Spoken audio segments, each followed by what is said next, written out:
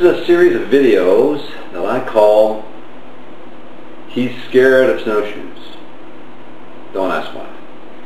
So what I'm going to try to show you is how to find the key of a song, and then how to find the chords of a song, and so that you can play music. Especially if you're a beginner, the nice thing about a guitar is that it only takes 2 or 3 chords to be able to play a song, and when you get a guitar, that's what you want to do. You want to play a song, but you got to find those chords sometimes, and you got to figure them out. So I'm going to show you some tricks on how you can do that. So let's start right in with a song. I'm going to pick something that's fairly easy. Probably only it's only 3 chords in this song. It's called what's it called? When Will I Be Loved? You can hear it in the background. Being sung by Linda Ronstadt. Be loved.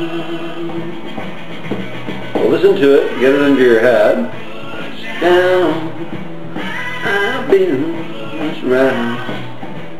When will I be loved? So I've been cheated, I've been mistreated.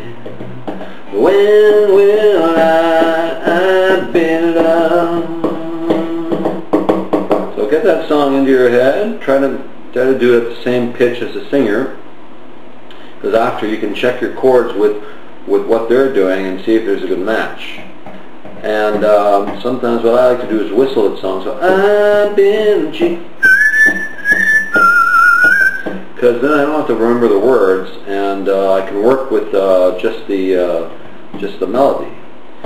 You have to realize that what makes a song is the fact that there's chords, which is the harmony, and there's melody, which is everything that fills in between the chords. So that the harmony is like when they're singing in the background, ooh wah, ooh wah.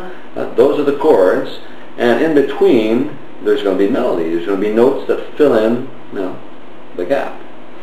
Yeah, more or less what I'm talking about. So let's see. Let's try to find some notes that follow that melody, and eventually we're going to find a position. We're going to find what's going to be called home, which is going to be the key of the song, and that's going to be the place where we want to stop and sort of express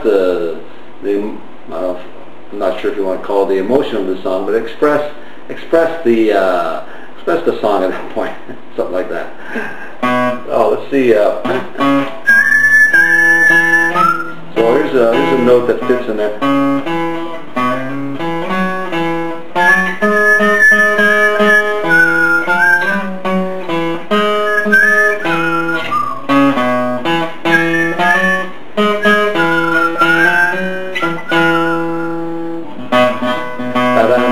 So that's a good note here, and a good note. I've been cheated, I've been mistreated. When will I be loved? So what key is? So if I do a scale based on this note here, a major scale. Looks pretty good. Sounds pretty good. So this is the B major scale, right? This is B right here. Going up tone, tone, half a tone, tone, tone, tone, half a tone. That's a major scale.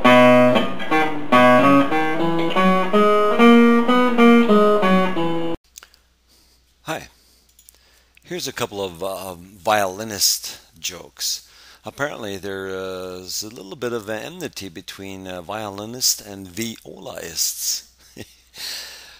What's the difference between a violin and a viola? There is no difference. The violin just looks smaller because the violinist's head is so much bigger. What's the difference between a violin and a fiddle? A fiddle is fun to listen to. Why are viola jokes so short? So violinists can understand them.